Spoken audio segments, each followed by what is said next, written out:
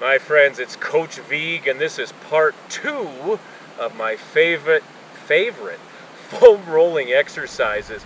Part 1 is up there, about section below. And don't forget, get your hard foam roller from Lux Fit. Link is in the about section below. By the by, check out my new Yoga for Sports complete training program up there, and the playlist is also down below. Yoga for Sports with me, Coach Vieg. This all goes so well together. All right, we're going to take this foam roller, we're going to use it to break up some fascia, release tension in the body, smooth out the muscles, and it also feels really good, unless we hit those really tight spots. And that feels even better. Okay, foam roller down. Do this before your workout, during, after. Do it at night. I usually foam roll at night up in my loft when I'm watching old Alfred Hitchcock films. That's the way I roll. Let's begin with the hamstring. Okay, options here. I'll always give you a couple options for this. Hamstring, right here. You can take your opposite foot flat and you start to roll. Now, foam rolling is an acquired taste. It's a very personal thing, so when you find a spot that is really tight, that is really giving you some pushback, I highly recommend sitting on that spot. That might mean just sitting there breathing into it, or rocking side to side, and even make circles, little knots that you find. So hands are down. A lot of the ones we're doing in this video too, you're working your core quite a bit, your abdominals, lower back, hips, and glutes, so stay lifted. Don't drop down, stay nice and tall.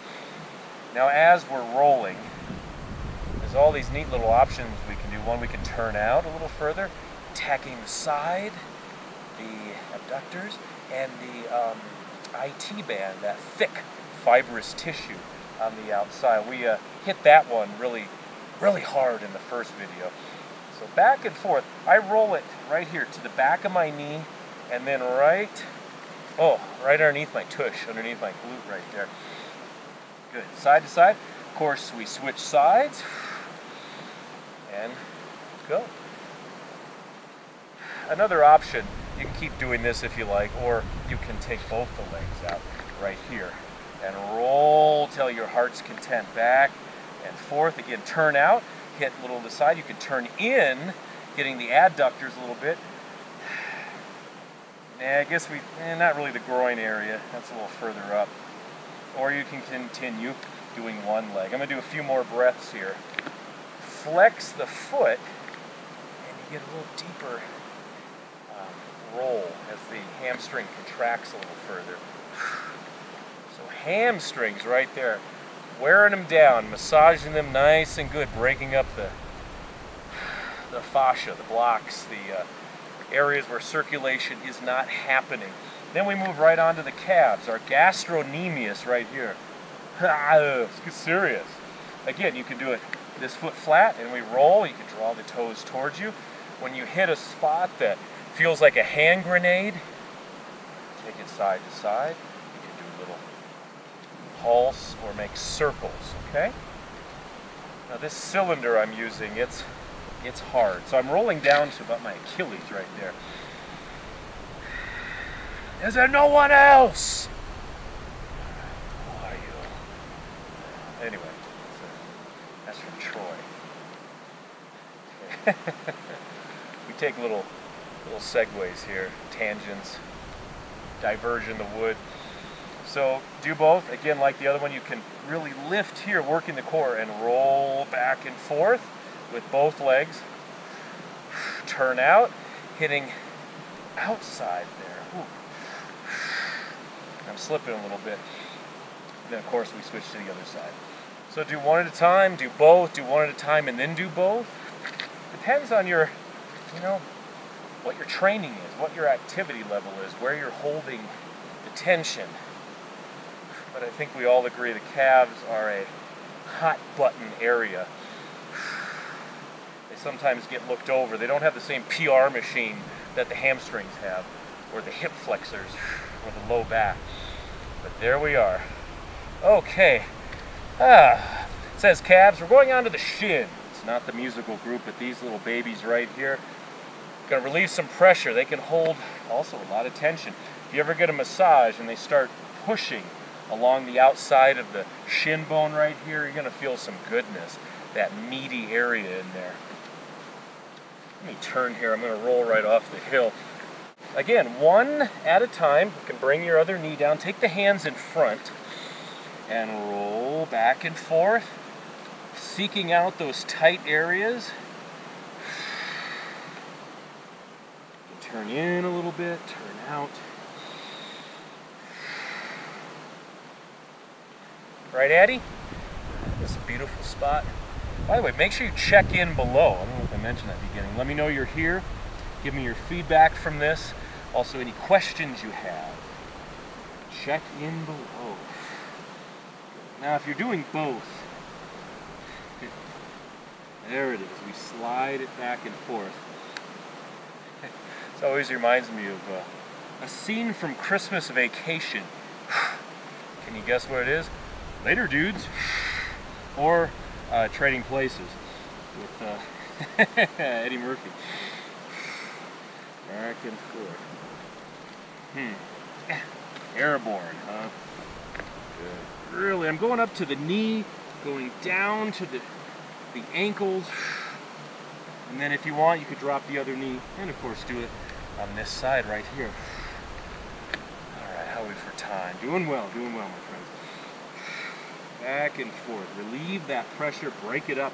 Get a great visual going too, of breaking up the knots and the blocks, areas where blood is not circulating. Okay, shake it out. Now these last two are definitely yoga inspired as well. I teach a lot of yoga, I film a lot. You can always type in Sean Veek yoga on YouTube or on Google or Bing, and I'll pop up all over the place. So we're going to maximize what we have. This is a pigeon. So we're going to do pigeon pose and add the foam roller. Can it be done? Why, yes, it can. Okay.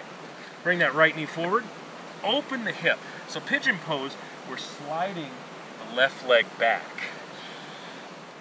Now place the roller right, it's on the left leg, but it's right up here.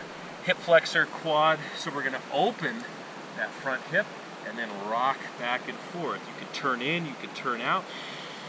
You can come down here if you wish. Grass out of the face. So we're sinking down into that right hip and glute and knee. Love these. Keep extending that left leg back. You can even take it all the way back if you want onto the shins. That's always an option too.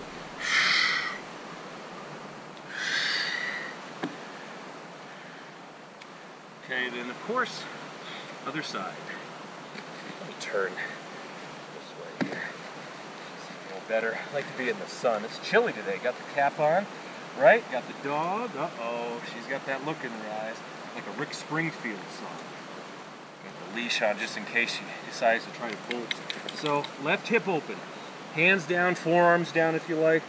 Rolling it back and forth. Keep an eye out for horses back here. People to ride. You can turn out, you can turn in, and of course go all the way down to the shins if you like. How's that feel? Good. Stay connected. Keep talking to me. You know how these feel. There's always a lot of surprises. You don't realize you hold a lot of tension in some of these areas until you get down and do the work. Okay, one more on the shins. That's your pigeon.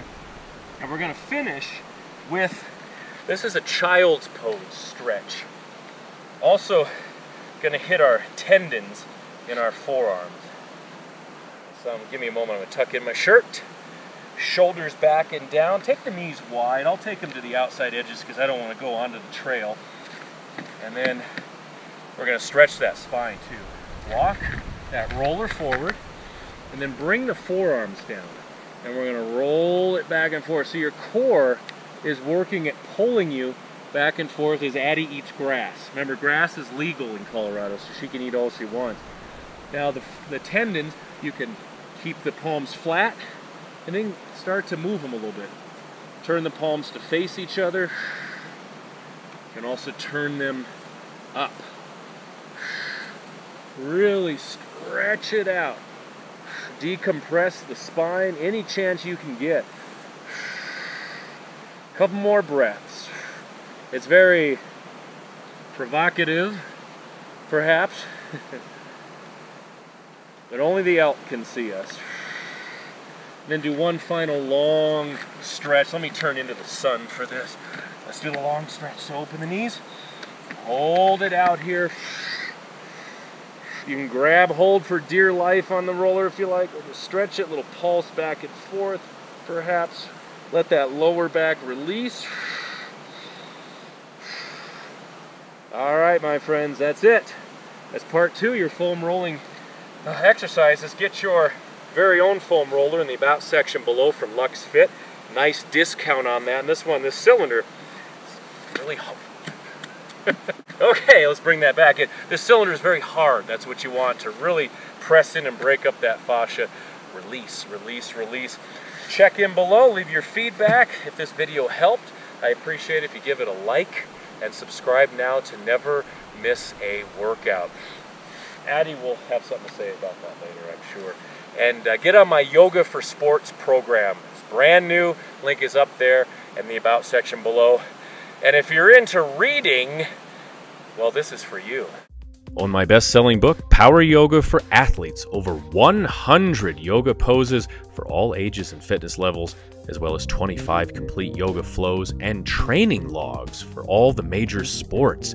Get your copy today, or perhaps you do better with 4 copies.